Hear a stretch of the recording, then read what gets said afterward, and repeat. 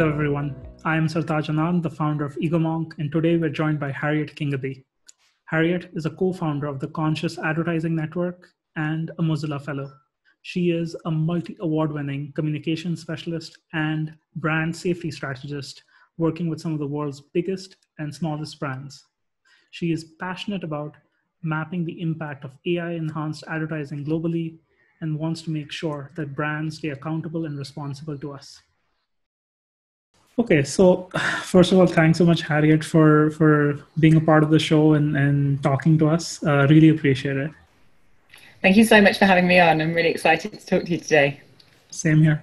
So the big question I have is that, AI enhanced advertising is already mainstream and it appears really monolithic, complicated. So the question I have is, in terms of user preferences or targeting or personalization of online profiles, how rich is this data set actually? That is a very good question. So I think the richness of data sets depends on just how many points of information that kind of the data brokers or whoever you're working with is gathering things from. And when we think about those data points, actually they are getting more and more and more kind of profligate. So things like now with the Internet of Things, we can start to gather data from kind of how people behave offline as well as online. And obviously with things like your social media profiles, it's very easy for us to kind of organizations to gather data about you. So the potential for this rich data is quite large, and it's getting bigger as our online kind of world blends with our offline world. But there are a few issues with this kind of very rich data set. The first of which is a lot of these data points are inferred data points, meaning it's not necessarily the kind of stuff that I might hand over to another person, another organization, but it is inferred from my behavior. So for example, I'll use the example of interests. So if I follow lots of Twitter accounts, for example, that suggest that I like dogs, then it's inferred that I like dogs, even though I might be researching something for a project or, kind of following them because my sister's really into them. Just a silly example. So although these data sets are potentially quite rich, there are issues with quality, and there are, I think, also issues when we think about just whether your average human being really wants all this data to be collected about them. So, there's a study I've seen from .everyone, right, that estimates that 84% of the data collected isn't even used yet. So probably with AI and ML, this is going to finally get exploited by the big tech. So what is the real risk of finally getting the rest of our data actually being used? What would it change in terms of advertising or in terms of targeting? I think the more data points you've got, it becomes more easy to predict what a kind of human being might want, or where what kind of stage of their day they are at, what emotional state they might be in, how likely they might be to respond to an organization's messages. I think with all of this data being collected, machine learning does give us the opportunity, I think, to really kind of use this in better ways. But for what end? Is it just to kind of sell us stuff? Well, sometimes we've also found examples of data brokers handing over these huge data sets to state actors and law enforcement in places like Chile and the US. So I think my answer is whatever that data, it's the way that data is used, not necessarily how much of it is collected, that starts to feel really problematic. And I think the issue for brands and advertisers is, do we really want to be associated with these kind of surveillance methodologies going forward, given the kind of unrest we're seeing and social unrest in the world at the moment? Does that really feel like the way that we want to go, when our stated aim is really to build relationships with our customers and our consumers? So yes, I think it's a huge and kind of knotty problem, really.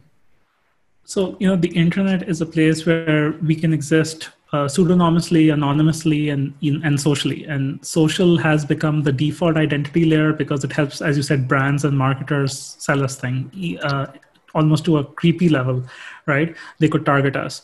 Why do you think it's important for these other identity layers of pseudonymity or anonymity to exist? Yeah, so advertisers use pseudonymized data in order to make sure that they're not, not keeping too much on file about us. But I think the issue with pseudonymized data is that we can often, I think between 4 and 15 data points is enough to individually identify somebody. So that kind of pseudonymized level is useful when it comes to ensuring that not too much is being stored.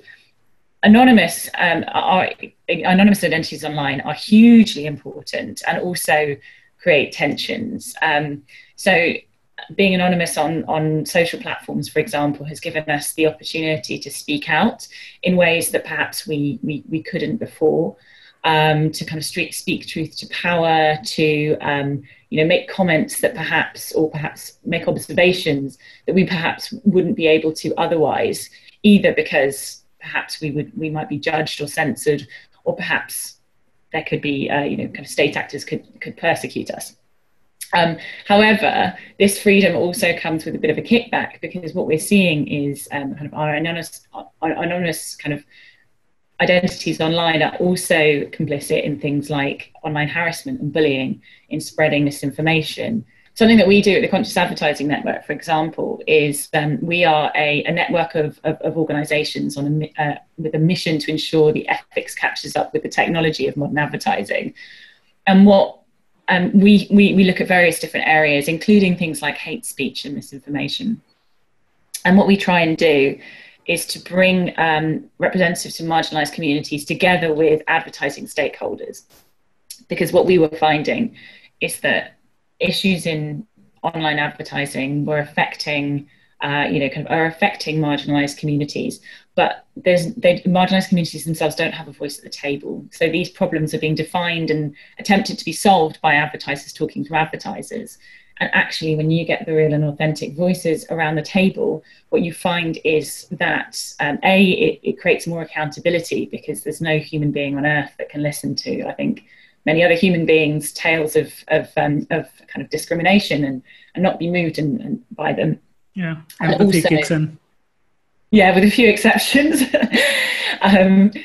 But also it creates, it lays the foundations to create better solutions, because those solutions are kind of co-created together. So I think it can be very tough if you are experiencing discrimination as a result of algorithmic decision-making and artificial intelligence, but it becomes even more important that we create these forums and that we collaborate, because the solutions will be better.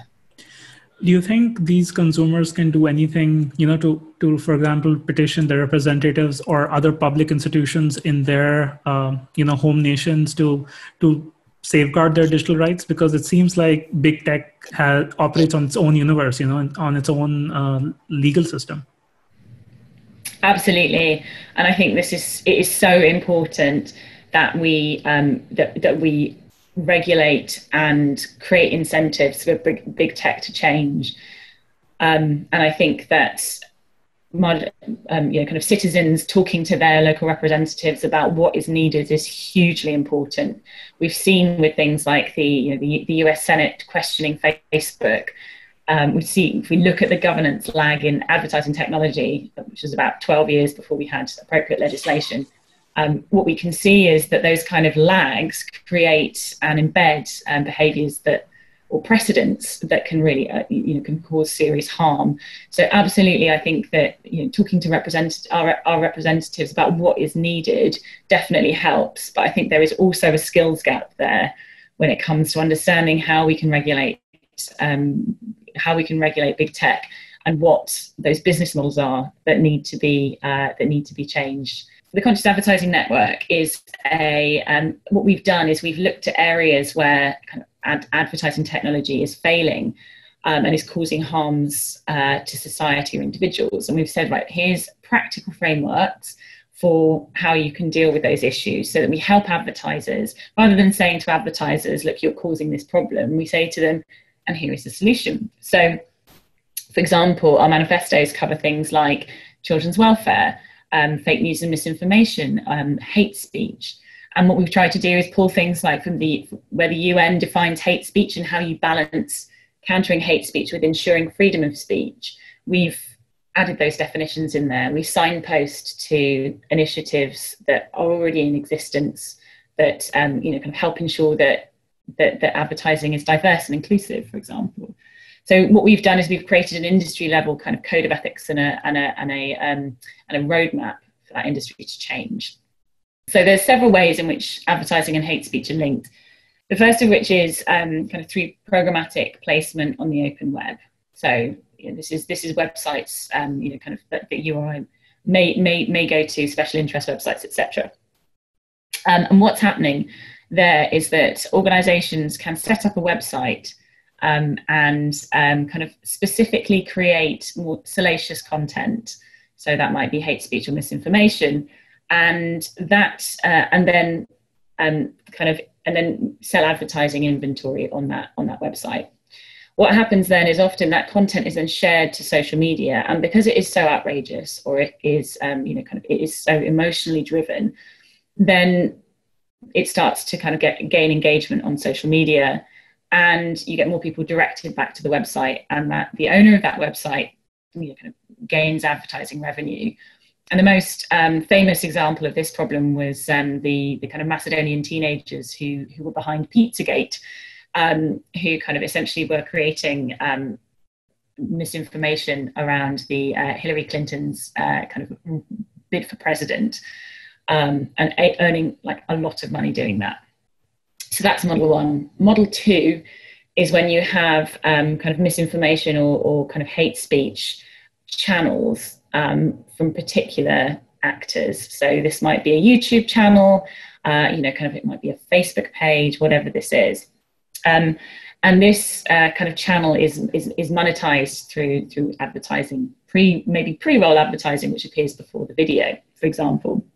And here the problem is that actually, because this content is salacious and because it gains lots of responses, it is seen as kind of actually good to advertise against, because the engagement rate's high.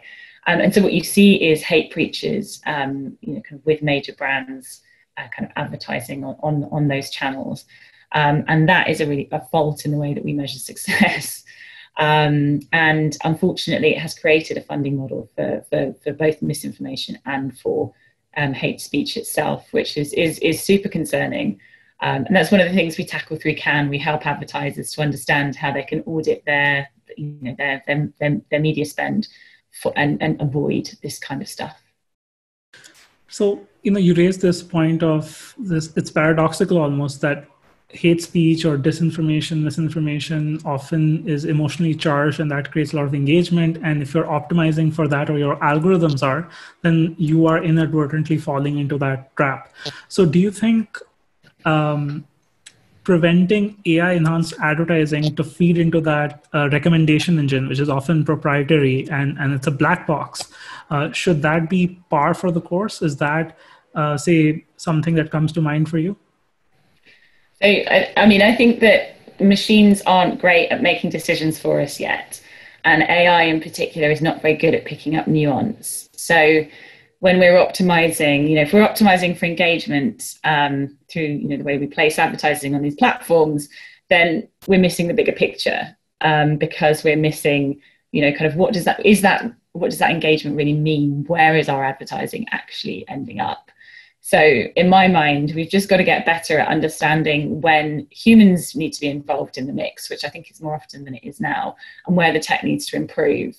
And we also need to interrogate the metrics that we use, because what we're seeing is if you're just optimizing for engagement, if you're just optimizing for reach, it means that advertising is going to places that you or I can never imagine. Lots of money is being lost to fraud. It's going to the wrong places. So what we advocate is for advertisers to take a more manual approach, devolve a little bit of, kind of take a bit of responsibility back from algorithmic decision making. So have you observed any differences when it comes to regulation of technology and the demand or nuance probably for digital rights in developed economies versus emerging economies in your research?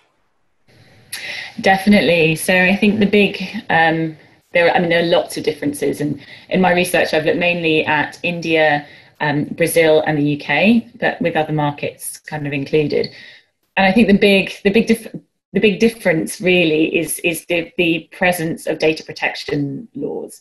Because if you've got data protection laws and that are being enforced, at least you have a sense of kind of the usage, the reasons that people's data is being gathered. You've got users have a bit more control over where that data, kind of what they consent that data to be done. And in the back end, you don't have actors sending data to lots of different sources, in theory, that the user didn't give consent for. So that kind of protects people against things like data being gathered ostensibly for advertising purposes and then given to the state or given to kind of third parties that kind of may be involved in fraud or things like that. That's a huge one. And then we've got very different approaches to the use of biometric data. So in some countries, for example, it is law that you give your biometric data to the state as part of your identity, kind of your identity program, so that the state can actually know who you are, kind of through fingerprints, through iris scans, whatever that is. And other countries take a very very different approach, and for example, kind of, I think places like Germany are very very strong on their privacy laws and individual privacy.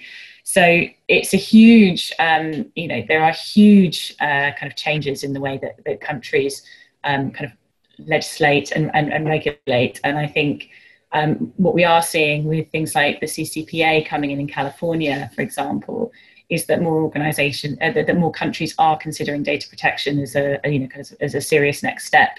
I know there's a draft bill happening in India at the moment, and Brazil has just, I think, put into law its own data protection legislation based on, which looks very different to GDPR, and reflects the really strong consumer protection laws that Brazil has, for example.